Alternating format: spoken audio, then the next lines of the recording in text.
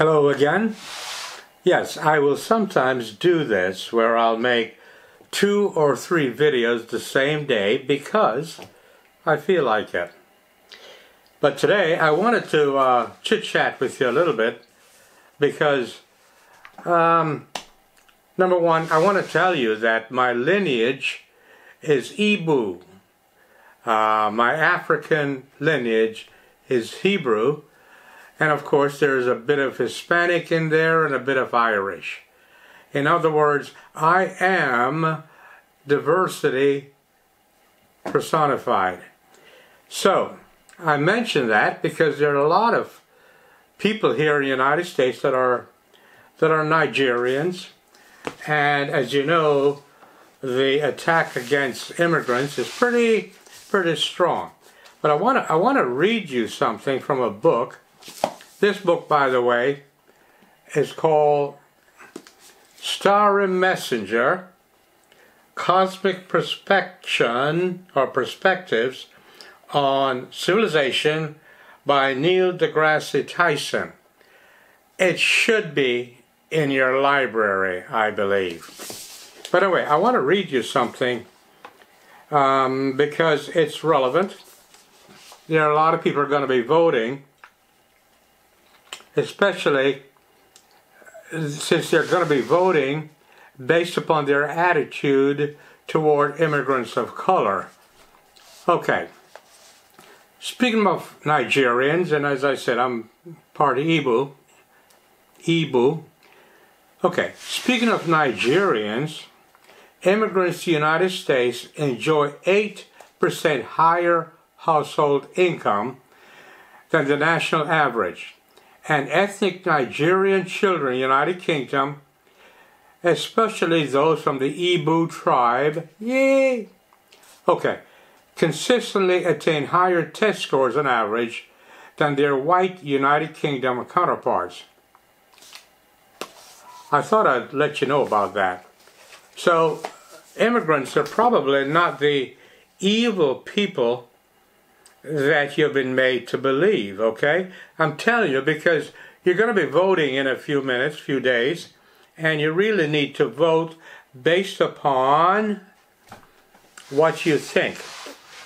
Based upon you and thinking for yourself to make decisions. Remember, there is this fantastic book, by the way, this book right here, okay?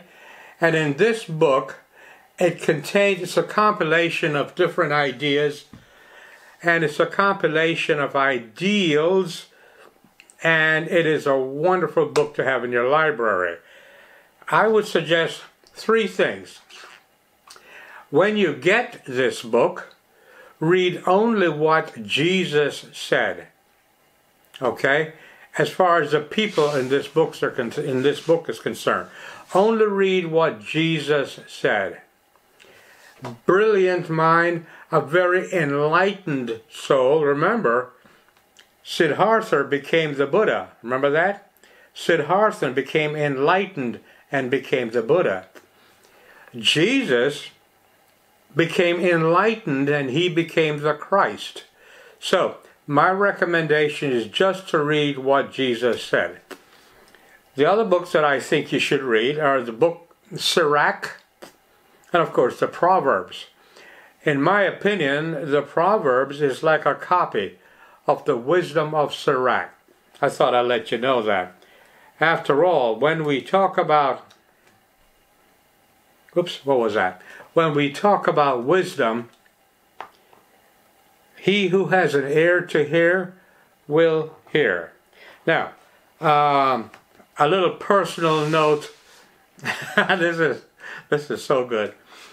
A personal note to the women who are watching my videos in secret because they don't want to upset their husbands and let their husbands know that they're watching in secret.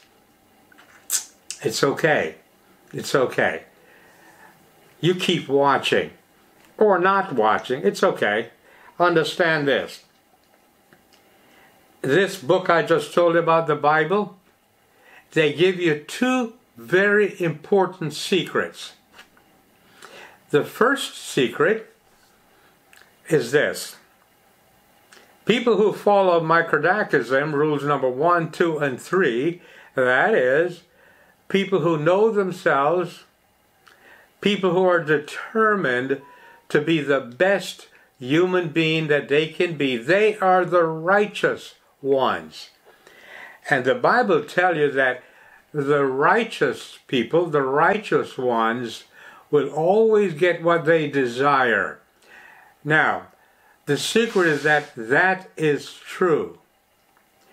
And of course, those who choose not to be righteous, those who choose to reject their own humanity and listen to other people, they live in fear. And those who live in fear will always get what they fear. That which I fear has come upon me. So be righteous.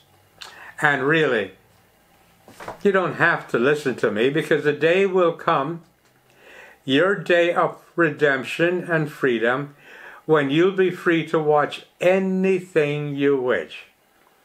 In the meantime, do have a beautiful and wonderful day. Take care. Oh, one more thing. Oh, I almost forgot. We are going to be voting.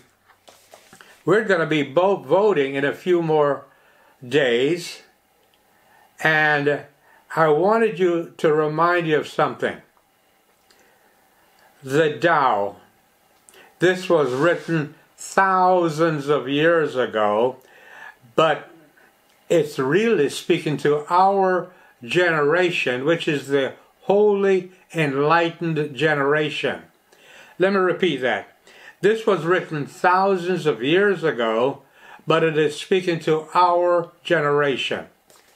Ready for this? Okay. This is brilliant. Okay. When a country obtains great power, it becomes like the sea. All streams run downward into it. The more powerful it grows, the greater the need for humility. Humility means trusting in the Tao, thus never needed to be defensive. A great nation is like a great man. When he makes mistake, he realizes it. Having realized it, he admits it. Having admitted it, he corrects it.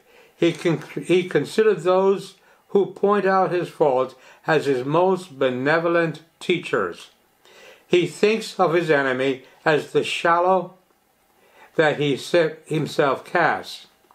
He thinks of his enemy as the shadow that he himself casts.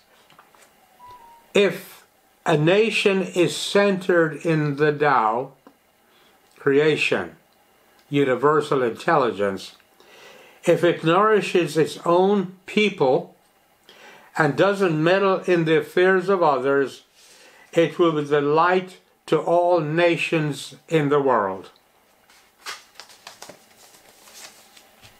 The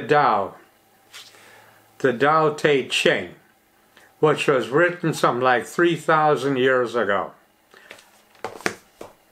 Now you know.